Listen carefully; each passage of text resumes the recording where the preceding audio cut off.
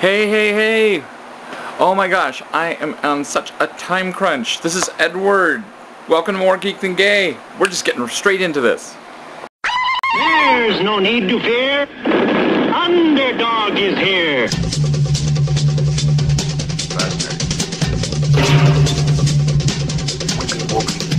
Tiny whiny stuff.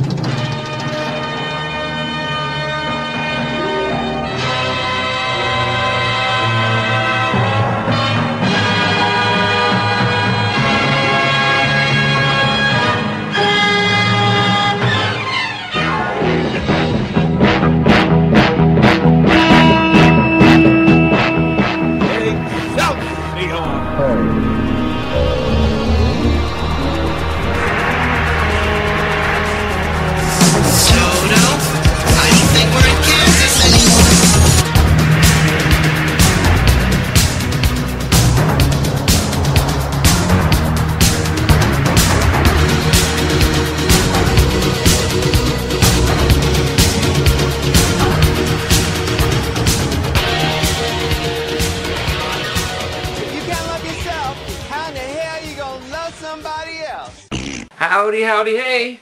This is Edward. I am doing a quick episode of More Geek Than Gay because I am back to doing 10-hour shifts at work and I have very little time right now. That's really how this comes down. I meant to do all my recording last night, but I was a tired man. So I didn't. That's how it goes. Why was I tired? I'll get to that quickly in just a moment. But first, you'll notice, no Joseph, you get all me. Why? Because Joseph is still in California with Gini. They're doing the book tour. It is going very well from what I hear. They're just zooming along with her brand new book, showing everybody. So that's how come you get me. So what have I been doing lately? Well, that's the reason why I've been tired. We'll just get right into the heart of this. This weekend was LepreCon. LepreCon 40, as a matter of fact. Now, LepreCon is one of the older sci-fi conventions here in the Valley area. It is a sci-fi fantasy convention. Its main focus has always been art. Okay, historically, there have been two kind of sister conventions.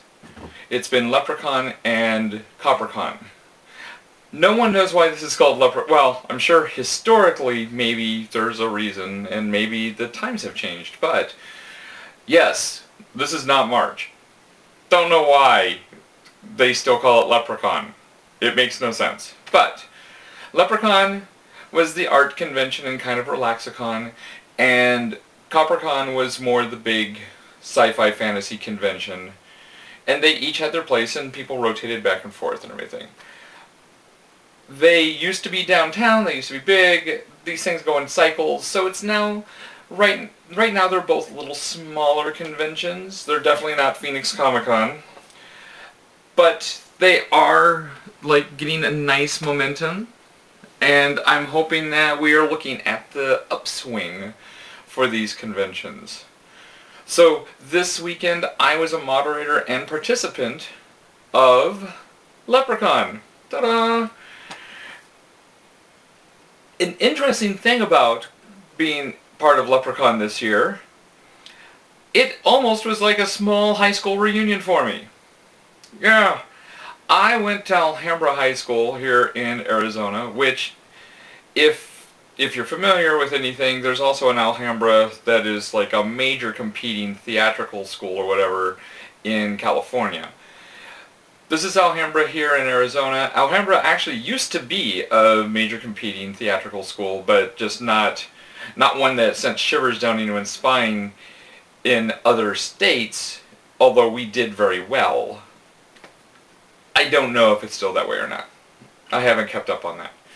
But my friend in high school, Tony Patagimas, he was 2 years my senior, he is actually the person who was in charge of programming for LepreCon. as such, he also brought in his friend Pat Hole, who, by the way, was my friend in high school, 2 years my senior. And then we also got to see Sean Dunham, who I believe was also 2 years my senior. Although he thought I was his senior, and I'm like going, maybe a closer examination in the mirror is in order for you. But that's a whole other story.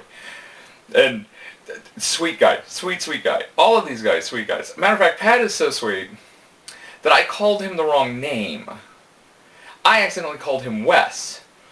And he still went, Ed! And like all buddy, pal, sweet and everything. And I'm like, oh my god. And then the next day, I'm driving to LepreCon and I'm thinking, wait a minute. His name isn't Wes. It's Pat. Oh no. So, I also got to meet Tony's wife, who apparently has heard stories about me. I wish I could deny them, but they're most likely all true. Then there got to catch up on everything because Tony is actually well versed in a lot of the people that we went to school with and everything. As a matter of fact, Mike Mercer, who I think was 3 years my senior or something like that, he is now Tony's brother-in-law, and the whole crowd, I'm like going, oh yeah, what happened to so-and-so? Oh, he's doing this. Oh, what happened to so-and-so? Oh, he's doing this. I have hit the age, and anyone who's like in their 40s probably has become aware of this, where if you keep asking, hey, what happened to so-and-so, you are eventually going to run into, oh, he died. And I did. There was like 2 of them at least. It's like, oh, okay. Well, that's awkward and makes me feel old. So, on a selfish part, darn it, I'm at that age where people die. Man. Oh yeah, and it's really sad that he died too. What you gonna do? So, that was actually very interesting, and like I said, it was very nice to meet Tony's wife, and I actually found out that they live much closer to me than what I always thought they did. For some reason I thought they lived all the way like 20 miles away and everything, which, while not a horrible schlep, when your car's not running well, it's a schlep. I'll tell you that. But no, he's just like a hoot away, not that far from actually where we all went to school. And so is Pat and all that. I'm going, alright, I can have friends again. So, the con itself, really nice. Day 1, I was a busy beaver because I had 5 panels to be on. Showed up, I was ready to get my badge and registration thing, but they actually had a line for registration. And fortunately, this nice guy Paul, who's one of the people with the con, he just went, go straight to your panel, you can take care of registration later, don't worry about it. And so that was the obligatory Doctor Who panel, and we discussed obligatory Doctor Who stuff. Had a nice lady in the audience who she actually was one of the few people I've ever run into, or actually the only person I've ever run into, who remembered Doctor Who when it first came on the air. And, you know, she's all, this is revealing my age, but I'm like going, you know what, reveal your age, we want to know this stuff. So that was really nice there. I got out of that, went straight to getting my registration stuff. I heard Tony coming by going, there's a great panel over there that only has 2 people in the audience. That sucks. And so I finally get my packet. It takes about half an hour. If you run into anyone who went to LepreCon 40, don't ask them about registration. Especially not participants. Tony was not part of this whole process. There's a whole bunch of people who were not part of this process who, unfortunately, as faces to LepreCon, get to be kind of lumped in with this horrible registration process that went on, especially given the fact that participants and staff, well, we weren't registering. We were already a list and should have just had stuff ready, but we had to wait in the same slow line as people who were just coming in off the streets. and get all our stuff ready, because somehow they lost stuff, and it was a nightmare. Ask anybody involved. Well, don't ask them. Don't ask them. No one wants to relive that horrible memory. So, half an hour later, I finally get my packet, and I go, oh, I'm going to go to that panel that Tony said. He said it's an interesting panel and everything. And it was about the, basically, where technology and humanity are starting to merge into one. And, wow, that is fascinating. So I started looking at my packet, and holy crap, I have a panel right now. So, as the third person in that room, I had to, soon after sitting down, excuse myself rather awkwardly and go to my panel that I rather awkwardly showed up to half an hour late, which had Marcy. Hi, Marcy. And that one was the artist and the writer should be friends. Or it might have been the writer and the artist should be friends. I don't know. That one was really nice. I'm really sorry I missed the beginning of it. I got to kind of contribute my knowledge of how convoluted sometimes contracts can be regarding creator rights and with artists, and kind of give a quick rundown of the Siegel-Schuster whole fiasco with Superman and DC Comics / National Comics, which is still going on to this day. But then I had an hour break. Ta-da! An hour break, and it was then off to, or it might have been a 2-hour break. I don't know. There was a little bit of a break. And then it was off to the podcast panel, where we were podcasting live, except that the hotel didn't have the room ready, and there weren't easy directions on how to get there. So so if you followed the directions that the hotel told people, oh, just go this way, you couldn't get there that way. They forgot to unlock doors. And if you had shown up before we got there, which, I mean, we got there on time, but still, if you'd shown up before we got there, you would have shown up to an empty room and went, oh, this must be the wrong place. If by some weird chance you had managed to get there. So that ended up being a little bit of a fiasco. We ended up starting out half an hour late, but it was a very pleasant podcast. I'm going to put the link up to it if I can find. I knew what the link was live. I'm assuming that live link is the same link for listening to it after the fact. So I'll put that up for those of you who want to listen to that, see a little bit of the ins and outs of what goes on behind the scenes podcasting, and it was actually very entertaining. Two very lively panelists on with me who are much more experienced in their podcasting, so that was really nice to get some of their input and just meet them. Unfortunately, I'm really bad with names, and so I don't remember who they were. But I'll try to find that information and either have that ready for the next podcast or have that in this podcast's links. I had to leave halfway through this podcast because, as we said, we started half an hour late and it was supposed to be an hour-long podcast. I had to leave halfway through because I had my GLBT panel, which unfortunately sometimes got derailed into, instead of being GLBT in fandom and genre, it kind of became derailed at moments of just being GLBT. And that's a great discussion to have. It's just that that wasn't the topic, and it was sometimes hard to rein it back into the topic. It was also the first time, though, that they ever had that topic at LepreCon. And I'm really hoping that it does get to come back again. On that panel had Yvette from Samurai Comics. She was really good. Tina came in as support and everything. She was our token straight person. And we also had Sky, who is also Joseph's co-worker. He's a New York Times bestselling author. Does a lot of like shaman stuff, Native American stuff. He was there. It was a very pleasant panel, a lot of nice interaction with the crowd. But from there, couldn't even linger much on that, because from there, Tina and I had to go do the TV Roundup panel, which neither one of us knew what we were going to talk about for that. Yeah. And that ended up being a nice little discussion, but at the same time, it was the end of a long day for me. I don't know about Tina, but my brain had already started to melt. So, I can't even tell you how that panel went, because I was barely aware of that panel happening. After that happened, it was time for going home. Go home, Edward. Hung out with Tina actually for a little while, and her publisher of some of her books, I believe it was her publisher.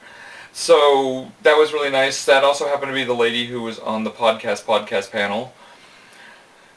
Finally went home, got up the next day, realized, crap, my panel starts like way too early, had to get gas on the way. There's like no gas stations between here and there, and that's a flippin' like 20-mile drive where I was having difficulty finding a gas station. What happened to the good old days when you're driving on the freeway and you get off, there's always going to be a gas station at pretty much any exit off the freeway? What happened to those good days? Anyway, matter of fact, I got off because I saw a Circle K sign, and I'm like going, thank God, there's a convenience store there. I happen to hit the only Circle K I've run into in years that doesn't have a gas station. Yeah. So, I arrived late for that panel. Fortunately, so did pretty much everyone else of the panel. That was a really nice panel about publishing independent comics. I was just going to be a moderator basically for that panel. The guys that were on it, they didn't really need a moderator. I know next to nothing about publishing independent comics. I know a little bit about what goes into making comics. Like when they talked about lettering, I'm like going, well, yeah, a lot of them use computer programs. There's even artists and letterers that will have a font made on their keyboard that is their handwritten font. So I was able to contribute that, and that a lot of times that's not as expensive as what it sounds like it would be. But they handled that perfectly fine. They were great on that panel. After that, I had, what was right after that one? Because it was immediately after that I had my next panel, where I was on that panel. And for the life of me, I cannot remember what that panel was. And the interesting thing about this is that I kind of ended up being on panels that I wasn't on, or contributing to panels that I wasn't on, just because I, in between, had an 11-hour space of nothing to do before my next panel. And my next panel was the Writing Smut panel. I ended up contributing to the Strange Love panel that happened 2 hours prior to that, which talked about writing romance and how you handle romance in sci-fi and horror that sometimes isn't even between but entirely human species or the same species. You know, on Doctor Who, is the Lizard Woman and the Earth Woman, are they having a lesbian relationship? Is it still a lesbian relationship, even though they're both female, when neither one of them are the same species? And could Kirk and Ahorda have a relationship? Where is that fanfic? And it dawned on me later that it wouldn't be Kirk and the Horda. It would actually be Spock and the Horda. So and I got to give Gini and Jordan's speech about the difference between erotica, romance, and smut. And I even used your V, Gini. Yep. And Jordan, I used your whole little definition with the whole discovery and everything. You guys would both be so proud of me. Okay? It is amazing how much I have listened to you two. And picked up stuff here and there. Matter of fact, I even had to kind of, redirect one of the panelists who kept on blaming Amazon for labeling his stuff as erotica. And he's like going, I wrote these sex scenes, but it's a love story. And I'm like, well, you wrote these sex scenes. You are no longer just simple romance. I don't care if you think it was romance in your mind. You're at least erotic romance. Okay, so there's a reason why Amazon didn't just blithely? just blindly decide to label your stuff that way. No, no, no. There was content in there that enabled them to go, okay, that's what this is, because that's what it was due to content. That's kind of like, you know, going, I wrote this really nice story about a kitten and a doggy trying to find their way home, and they just happen to follow a serial killer on his rampage, and for some reason the ratings board decided to rate it an R, when actually I wrote a children's story about a kitten and a puppy going home. Well, no, you included a whole bunch of grisly murders in the middle. It's an R-rated movie. You included people having sex and described the sex. It's no longer just a simple little fluffy romance. Not to imply that romances necessarily are fluffy, but you know what I mean. It's not a simple, like, pleasant, I can read this with grandma romance. It is entering the realm of erotica, hence the labeling. And I got that from you girls. Yes, I did. Or ladies. So, and that carried over into the writing smut panel, which I really didn't know. I truly thought that smut was going to be somewhat of a euphemism for we're talking about erotica. The panelists took it as writing smut, which made a very interesting panel to be moderator on. But then it was time to go home, except for I ended up hanging out with Tony and Pat, just hanging out, catching up on old times, so I didn't get home until like 3 in the morning. To turn back around and go back to the con the next day, where I had my panels on, well actually I just had the one panel on horror versus humor, which, very nice panel.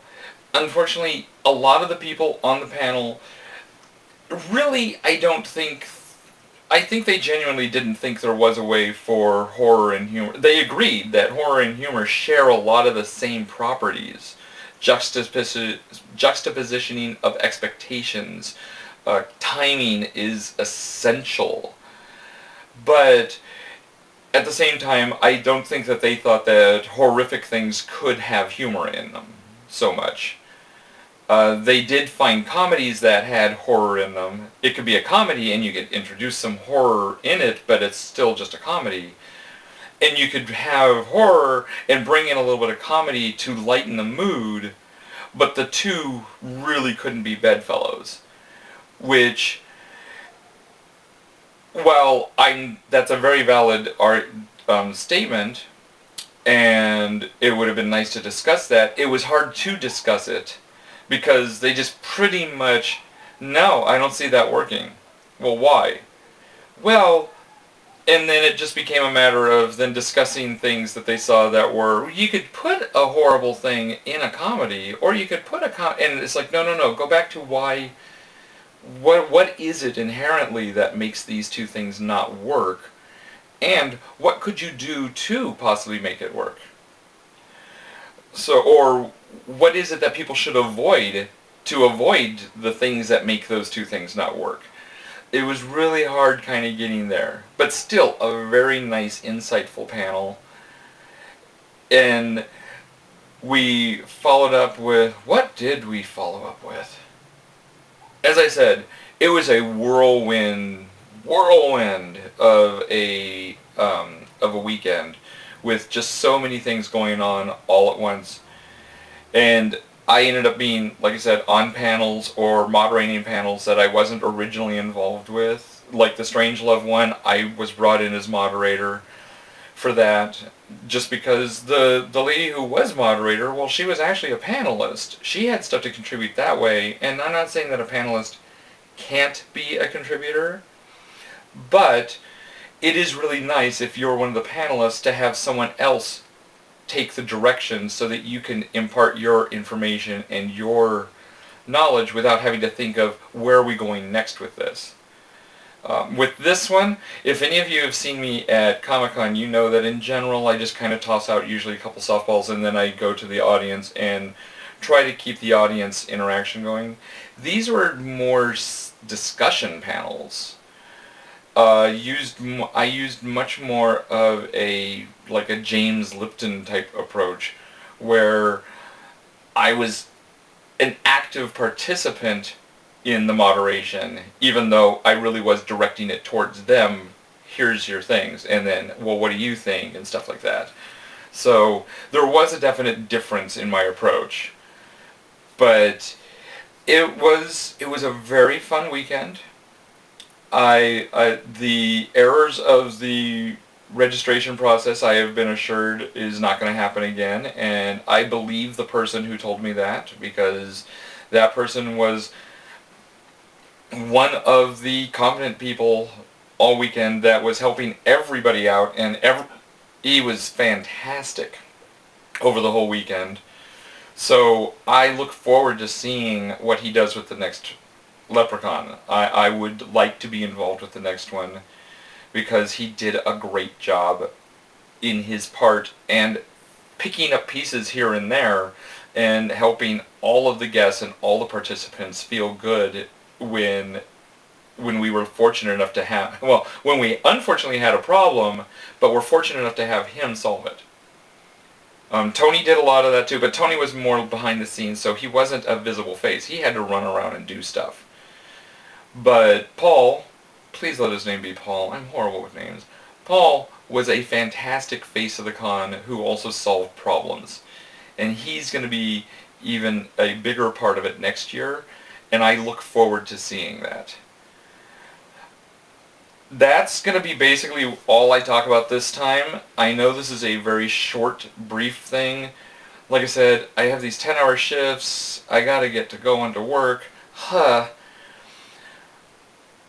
Don't forget to catch me again, because Joseph's still going to be out of town, so catch me, me, again on Thursday, where I will hopefully do more, give you more information. I will pick up the pieces here with some of the stuff that I unfortunately was not able to get to during this episode.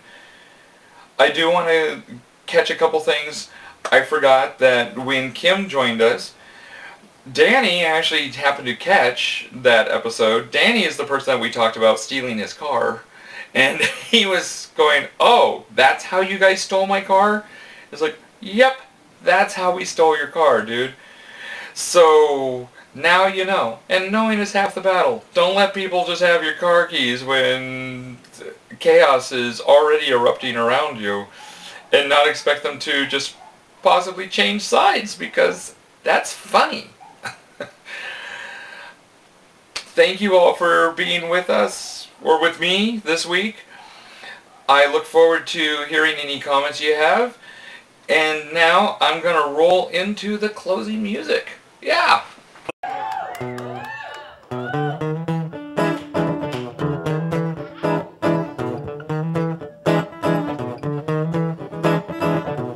I'm a guy you might recognize, you've seen me on TV. I've done 30 or 40 movies, hey, you only remember 3. Worked a lot in Hollywood, shot a lot of celluloid, but behind the glitz and glamour, I am mostly unemployed. People recognize me almost everywhere I go. They follow me into the men's room and they like to say hello. They think I'm rich and famous, but that's kind of a joke, 'cause I'm only sort of famous and I'm often close to broke. So what do you do when the bills are due and you don't have a job? Owing money ain't that funny when you're not on top. You gotta bend before the break and tough financial tension. I'll be a low-level celebrity at a sci-fi convention. Yeah. So I go to this phantasmagoria Sci-Fi Con 17, right, in New Jersey somewhere. Right, I'm in a hotel ballroom with the folding hotel tables next to all these actors trying to sell their picture for money, you know. So I'm next to an older gentleman, not that old, but old. He's been around a long time. I don't recognize him from anything. So I'm trying to be, oh, it's great. Well, you're an actor too. And what were you in? He's Planet of the Apes. Oh, you mean The Rise of the Planet of the Apes with James Franco? No, I was, no. Oh, wow, Planet of the Apes, the movie with Charlton Heston. He says, no, I was in Planet of the Apes, the TV series. Yeah, I didn't know they made one either. Sat at the convention, acting cool and nonchalant. Eddie Munster's having breakfast in the hotel restaurant. Over there's Wonder Woman, over here's some guy from MASH. Use your fame, sign your names, long as they got cash. Klingons shooting phasers while Ewoks go to town.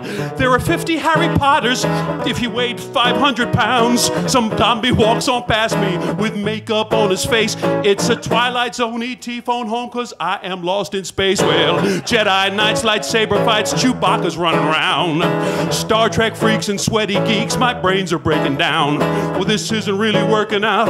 I need an intervention cause I'm a low-level celebrity at a sci-fi convention. Yeah. So I'm meeting these people, right? They're all in line to come up and meet me and everything. I swear to you, two guys are next to each other. The plastic pencil holder guys, you know, they're into this, man. They're into this. They're having an argument as they come to the front of my line to meet me. The guy says, like, well, first of all, Todd, what you're forgetting, Ewoks live in the bottom of the forest. Wookiees are in the tops of trees. Oh, one other thing, different planets.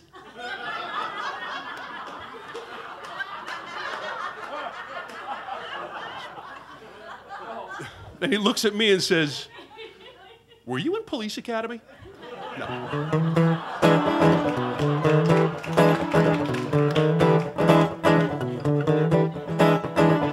They said it's easy money. They said you gotta go. Check out all the other actors making lots and lots of dough. But selling out the past, I lost my marbles bit by bit. So I waved goodbye to Lou Ferrigno. I packed my bag and split. Where you going, butthead? Hey, the party's just begun. No, I think I'm gonna split, man. My experiment is done. They stared at me with open mouths, the fanboys all in shock. So to break it to them gently, I waved goodbye like Spock. Hey, no big deal, but it didn't feel like it was my thing. They did collecting autographs, but I got a song to sing. But if times turn back to tough again, things start getting darker, I'll just whip out a stack of 8x10s and break out my magic marker. That's right.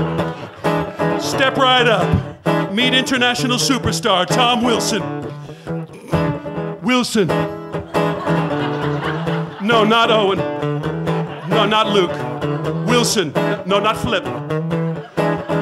Maybe you recognize him from Police Academy or Planet of the Apes, the TV series. I don't know.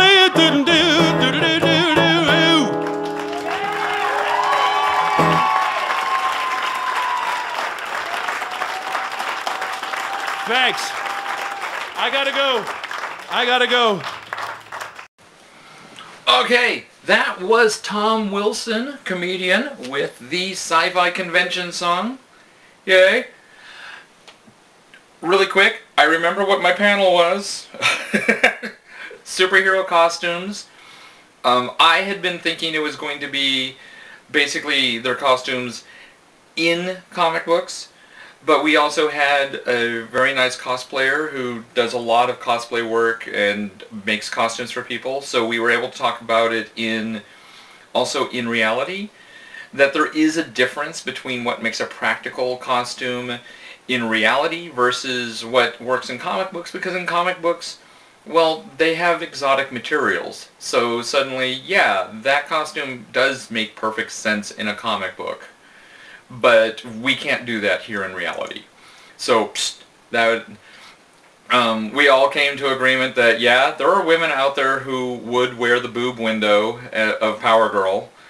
And that's part of the reason why that costume is so popular at conventions amongst cosplayers. Because if a woman has a nice rack, she might want to just put that out there. Also, we all came to agreement that really Wonder Woman's costume, however skimpy it may be, we all agreed that there were certain tweaks that we would like to see. Not much more covering though. We pretty much all agreed that she's one who probably wouldn't even care if she was naked. And if people were ogling her, well, that's on them. What a shame that they cannot really appreciate people. Instead, they have to ogle bodies. You know, she would actually just feel sorry for those who are ogling her.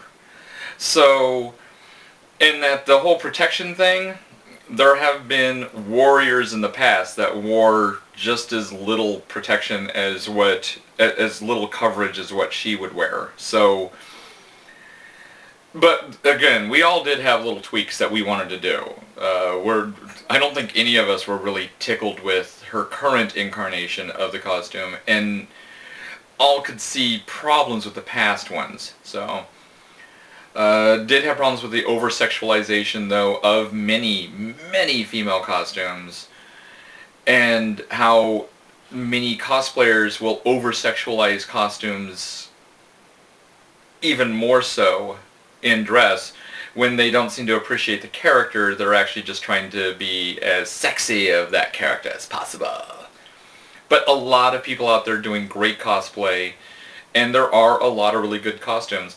They all pretty much were in agreement, more pockets. And I kind of get more pockets, but I'm like going, we really want to return to the 90s costumes of more pockets? Because we saw more pockets in the 90s, and wow, those are some ugly, bulky things that had so many pockets, I don't even know how people moved in them. Matter of fact, that was one of the comments in Legion of Superheroes, is how they couldn't even really, there were so many pockets, they couldn't even do anything. So the pockets led to confusion. We also talked about the sexy costumes from the Legion of Superheroes, where even the men were included, and that's how, even how cheesy, sexy those were, it was the future, different mores, and there were a couple men who had, you know, the Cosmic Boy bustier. Still love the Cosmic Boy bustier. Ha! So that was a really fun panel. We actually even ended up with the chair for LepreCon at that panel, so that was great. Want to thank you all for sticking around with me, us, ta-da. Don't forget about Compete Magazine. They've been helping us out with advertising here and there. I will include a link to them. Joseph has an article in with them again this month, so you want to check that out. Also, Joshua Tree Feeding Program. They help people with HIV and AIDS get food. They have a sister program that helps people feed their pets, so they don't have to choose between feeding their pets and feeding themselves. The link will be right here for that too. Also, I apologize, no comic book story time this week, or this episode. I have things all planned, it's just a case of timing. I apologize, because that actually, we even talked about that during the con, that possibly comic book story time may be spinning off into its own podcast. So, if that does, I'll keep you guys abreast of that. Mickey, I'm really glad that you enjoyed it. Hi, Mickey. And it will be coming back. Don't worry. I've got stories. Da-da-da. My stories. So, thank you. I look forward to seeing your comments. I look forward to catching you all later. And I hope you all have a good week. And I will be back on Thursday. Bye!